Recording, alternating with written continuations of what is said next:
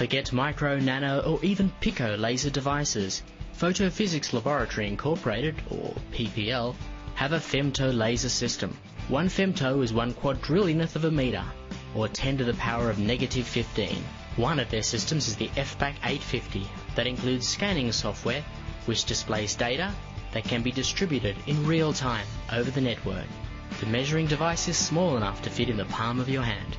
Here is an FBAC 850 on display, inside of which is a femtosecond laser pulse machine, which can cut femto-sized holes in most materials.